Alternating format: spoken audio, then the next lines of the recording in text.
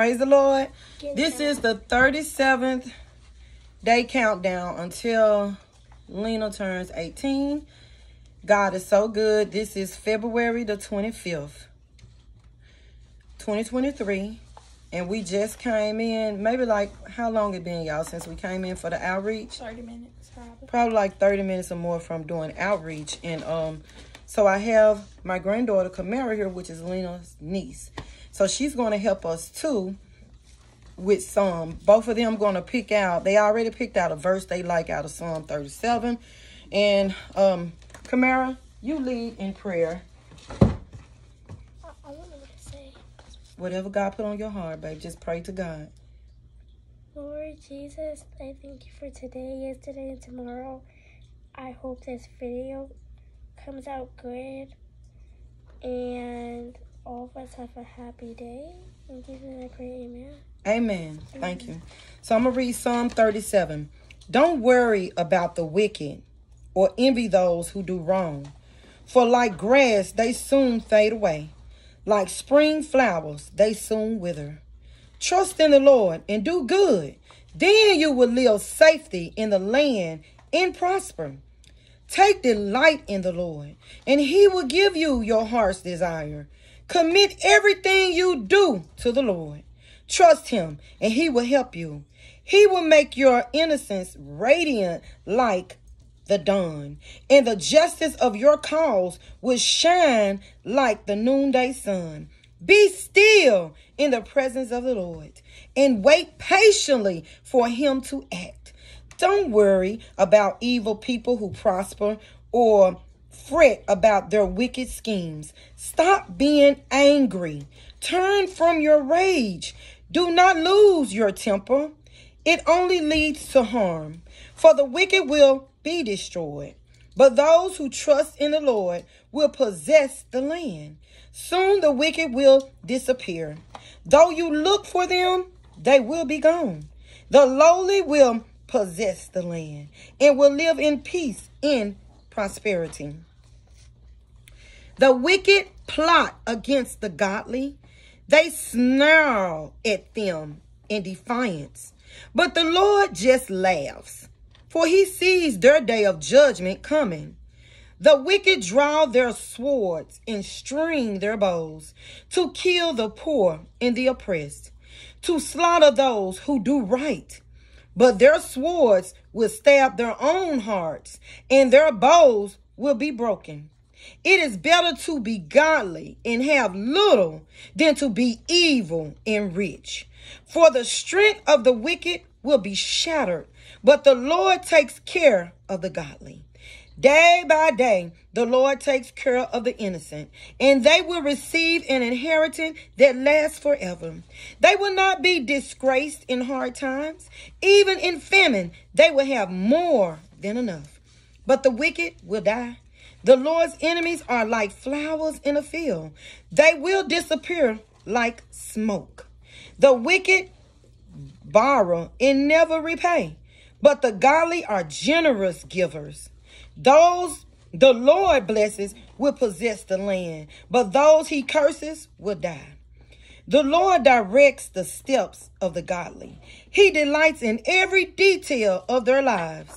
Though they stumble, they will never fall, for the Lord holds them up by the hand. Once I was young, and now I am old, yet I've never seen the godly abandoned, or their children begging for bread. The godly always give generous loans to others, and their children are a blessing. Turn from evil and do good, and you will live in the land forever. For the Lord loves justice, and he will never abandon the godly. He will keep them safe forever.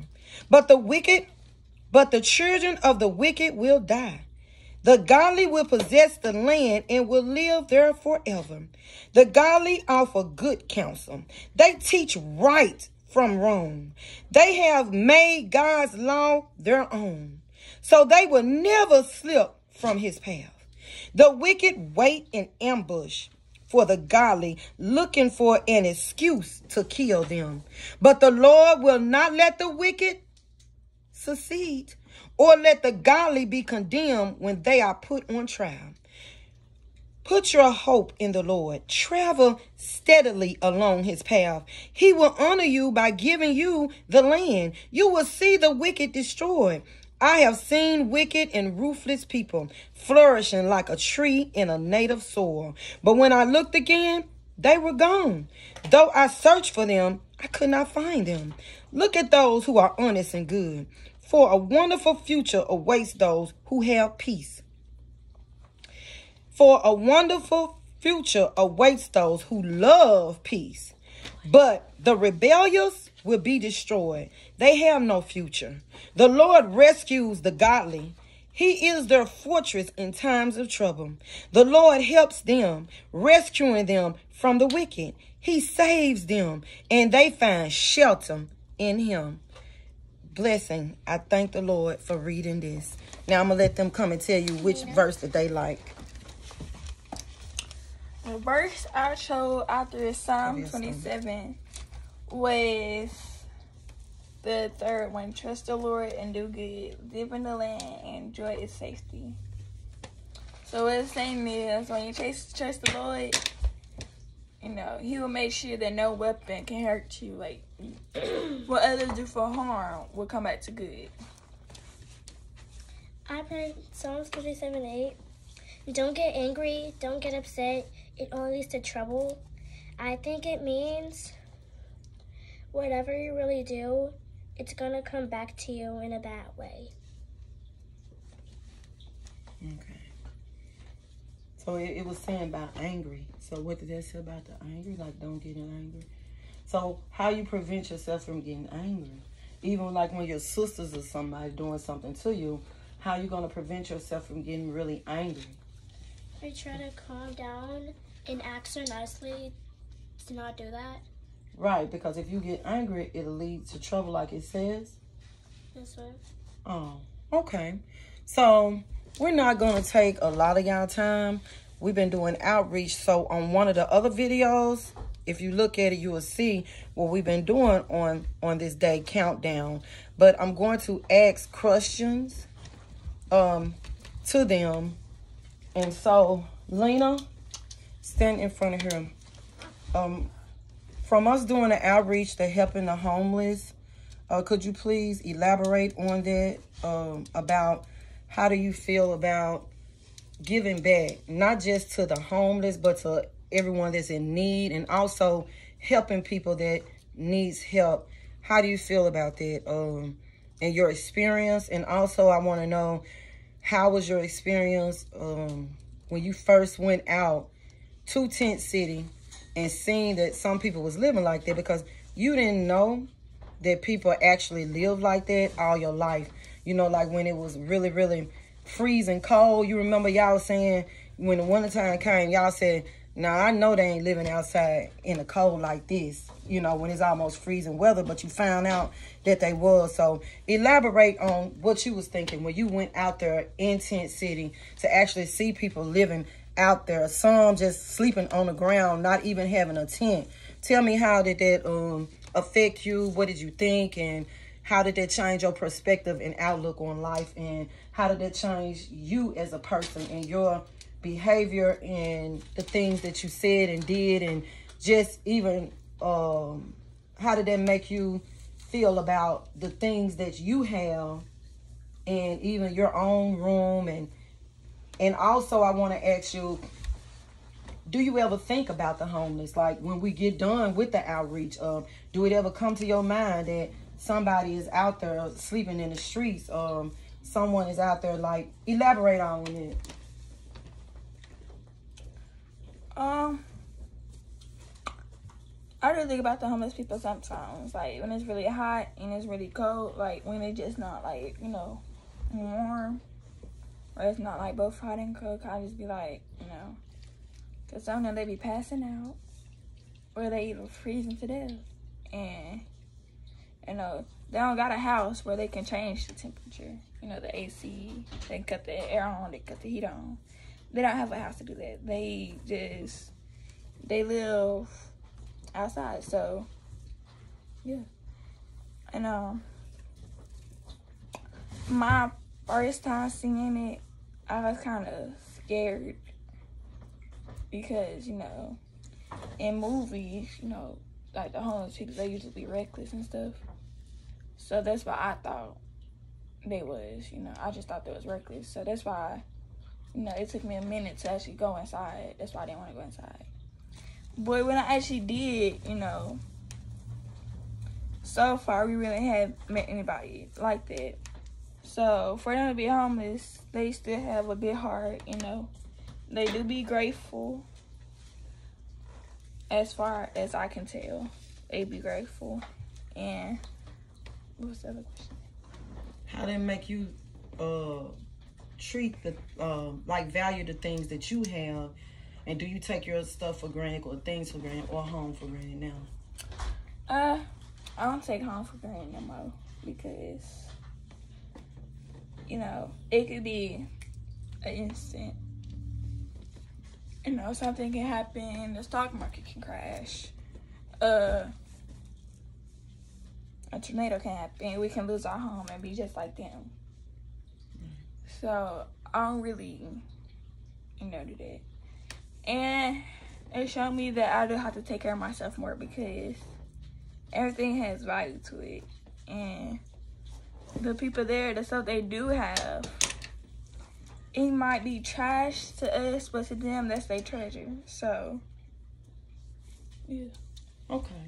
Now, Camara, you stand here. How do you feel like when you first went into Tent City, even on Charlotte Pike, the first time you ever went and seen how the homeless live, how did it make you feel, and what did you learn from that experience? When I had first seen the homeless, I felt bad for them because people would sleep on the ground with no tent to sleep in. And what was the other question? Just keep elaborating. And that's really all. So what do you think that we can do as a whole, not just us and our family, but everyone? Like, what all you think that we could do to help the homeless? What do you think that we could do? We could put the spotlight on them and ask other people to help. Mm-hmm. And ask other people to help in person and try to give all we can to them. Okay. All right. Thank you. And to add to what Lena said about that she was scared at first because how the movies portray the homeless like they're reckless, ruthless. But since we've been going out to do the outreach, we never encountered anyone that harmed us in any kind of way. Actually, they surprised us because one of the volunteers had lost her phone, and it was a homeless person that found her iPhone and gave it back to her. And also, we had donated some clothes, and my husband's debit card was in one of those clothes, and some of those clothes, the pockets and stuff, and it was a homeless person that actually gave me back that card. And it was, let me see, more occasions than even that we have really been blessed by the homeless and been helped too. So God is good. Okay, now, Lena, I want to ask you, what is your biggest challenge? I already asked you about what is your fear on yesterday. But what do you think would be your biggest challenge to transitioning from becoming a teenager to a young adult? Go right ahead. Bills and saving money. Bills and saving money. Yeah. Cause that's probably what I need to do now. You know, probably like to help me get there is like stop paying for my phone bill and like when I get a job and they'll like help me out with the rent. They'll probably help me. So I'm like, okay, I gotta do this every month. This and that, you know, the calculation on it. Okay. Camara, what is your biggest challenge from you 9 years old, finna turn 2 digits, 10 years old this year, so you would never be in the 1 digit again. You will, you know, be in the 2 digits for most of your life now.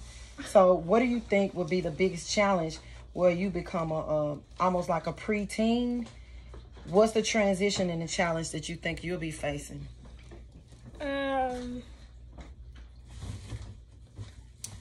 How to like talk to people that I don't know, and also I wanted to say my auntie had told me 10 years is known as a decade. Right, a whole decade. And then I'll be known to be on the earth for a decade. Oh, wow. That is beautiful. That is beautiful. Okay.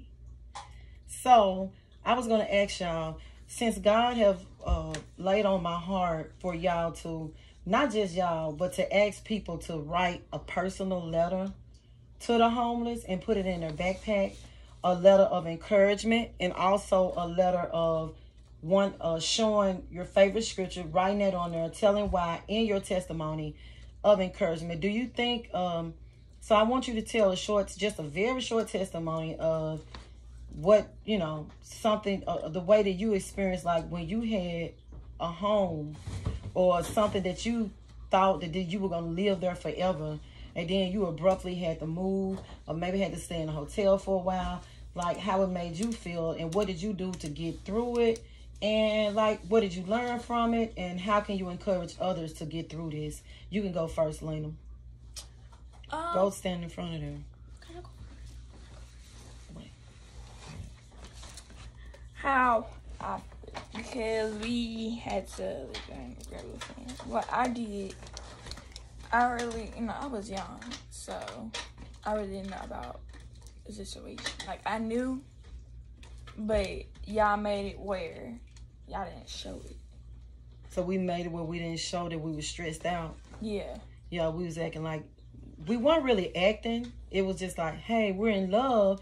So it didn't even dawn on us, Yeah. because we was so in love, me and your daddy was so in love. So you felt it out, it radiated out. So it put a cover over the situation that, hey, we actually ain't got really a home of our own. Yeah. We stand in this.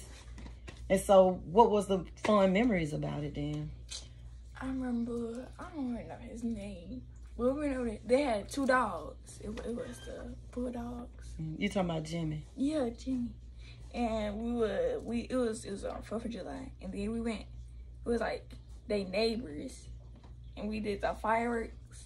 Mm-hmm. That was a fun memory. So that made you feel fun because they knew how to have hospitality and make people feel like my house is your house. And so, yeah, they did.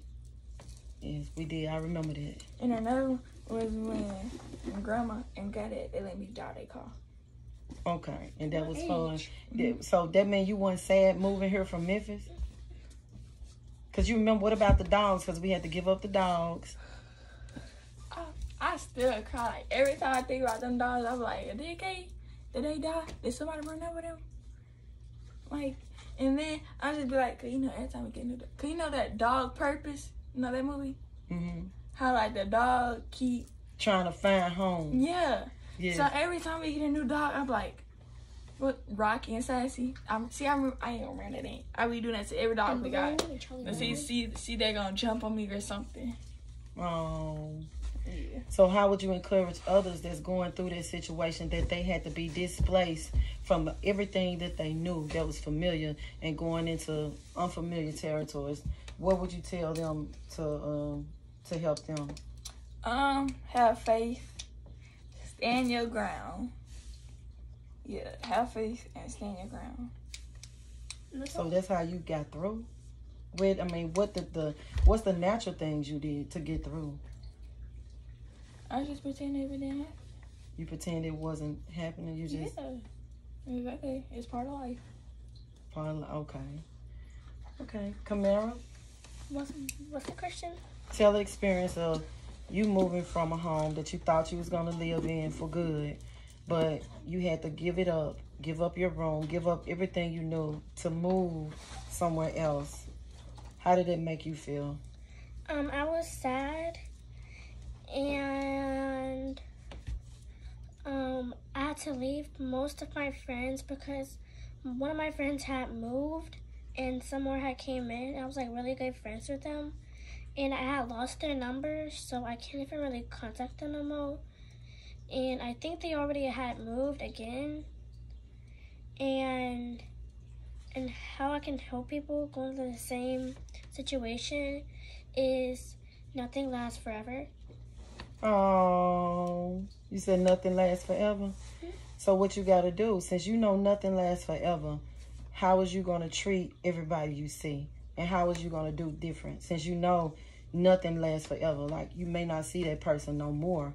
Because if you knew that you wasn't going to see your friends again, if you knew that was your last day that you thought you was going to see them, how would you treat them? I would make the best of it and try to, I'll probably do whatever they really wanted to do, and then after I'll do what I really want to do. And if I didn't know, I would still try to make the best out of every day. Okay, that's a good example to do that. That is good. Okay. Okay, we almost done. Let me see, we almost getting done quicker too. Now, Lena, since it's countdown for you, Mind what we should do. You know how some people, they say they do body bashing? What do they call it, body bashing? They call it something. How do you feel about you being a teenager? How they say how teenagers is so bad on their bodies, so bad at how they look with the pimples and acne, their hair, their teeth, their like. How can you encourage others like not to allow bullying to make them want to do bad things to themselves or others just because what somebody think about them? How would you encourage someone to embrace themselves and even their culture, their, the color of their skin, the color of their hair, the type of hair they got, and all? Go. Well, when I was growing up, people made fun of me because I was skinny. And, I've been called stick, twig, toothpick, true string. I've been called all of it. But what I guess helped me was just like, y'all mad that I'm skinny. And then they would turn around and go to a fat person like, you're fat. You like a hippo. So to me, it was just like, they probably wasn't comfortable in their skin. Because they felt like they wasn't either. That's why I feel like people make fun of fat people and skinny people. Because they just scared that they're not getting that attention. That some people do get for being their size. And for me, what made me comfortable was, I don't know. I just started being comfortable in my body. What age did you finally start accepting? 16. 16, accepting who you are? Yeah. Okay. That's when I already noticed I hate shorts. I absolutely hate shorts. Well, I did. I hate showing my legs. Because now I have all them scars. But then I just realized them scars got stories. So why not show them? Right. Like, everything has a story, It's got a story. I remember I busted my knee playing outside. That got a story. Okay. And in my opinion, scars are cool. Now, come on. Now, you tell. So, if somebody make fun of you, how do you react? Because my mama said what she used to do is laugh with them, and they would stop because they realized it wouldn't get her upset. So it wasn't no fun of them making fun of them. Go. Now talk. Mama used to call me a green bean because I was too thin and I could never pick nothing up. And she would tell me to eat more green beans. And at school, I was called a twig, a toothpick, and a thin line. So when they made fun of me, I just walked away and said nothing about it. And why is Eddie on the floor? because I think he's trying to laugh, but he's gonna have to talk too. So I mean, tell him, what do you do to get over that? I just walk away and turn in the other direction. But do you internalize it? You hold it in, or you know that's not you? You ignore it? How you do it? I ignore it and go do something else to get my mind off it. Okay, that's good. Okay, now my baby son Eddie have came, so we're gonna ask him the same question about how do you feel being comfortable in your own skin. Eddie, stop touching me. And then I guess I have to ask you the same question I asked Lena yesterday. Knowing that your biological mother is white and your father is black, what race do you identify with and why? White. Okay, so before I punch you in your Eddie, y'all stop. So, I don't, I'm me. I'm me. I mean, you can't put that on the application. So I'm telling you, on the application, when they say race, what do you put? Once you black, you can never go back. So I'm black. Okay. But does it matter to you what color or? No. It don't? Why should it matter? No, it don't. Okay. Now, if the children make fun of you, because, they do that. So how do you deal with bullying, making fun of, and because, all of us got a sensitive part of our body that is sensitive to us, that we feel that we don't even like. And when somebody pick that part of our body to make fun of, like, how do you keep from getting angry, exploding, getting in trouble, and all of that? Talk about it so you can help other children. So you mean from my perspective? Mm-hmm. So, I don't really get a lot of people that like talk about me or make fun of me or something like that because they know me. And I mean, if they do, usually they be playing with me or something like that, and it just be me and my friends. I've never really had anybody besides like with me, the people who try and like bully me and stuff, they'll usually end up putting their hands on me. And that's when it like cross tables and stuff, and that's a whole different thing in my book. But I don't really get bullied like that because a lot of people like me and my personality, so I don't gotta really worry about that. Yeah, thin line. So you don't really worry about that. No, But what about even in the kindergarten, when you was coming up in kindergarten, when you was very, very short at first, before your growth spurt came? Like, was you being bullied then? And I mean, yeah, people used to call me short, and they used to say I was like annoying and stuff like that because I used to talk a lot when I was younger. But it didn't really affect me. Okay. I mean, it is what it is. Okay. So now I'm gonna ask y'all the question about your father. When after your daddy was killed in a car accident, and some years later, after I had remarried. Well, even before I remarried, how did you feel about having another father, Eddie? I told you this before.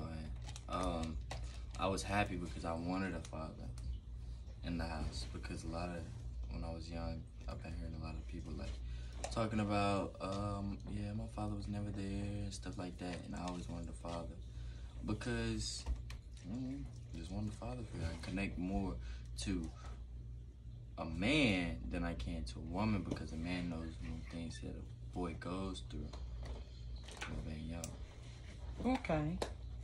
And that's why. So when I did get married, how did that change in the house? Like, no, it was very more. It really was the same because before he came, he used to still beat us. Used to like beat us with a switch and stuff like that. I remember one day he came in. Yeah, it didn't really change.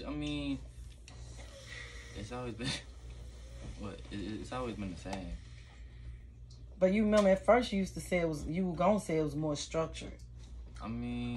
That's what you was gonna say. You were gonna say at first y'all more like wow, but then when your daddy came, he brought order. But when I look back at it though, like it really was the same though. Okay, well talk about your daddy being able to identify that you was getting abused, how God blessed him to know that. And were you glad, you ain't got to go into details, but were you glad that your daddy finally identified that? Yeah. You was? Mm-hmm. Okay. thank God for that. So, and I know you don't want to talk about that because that's touchy subject. Okay, Lena, how did you feel about it? I felt good because, you know, I was tired of meeting different men. And then, you know,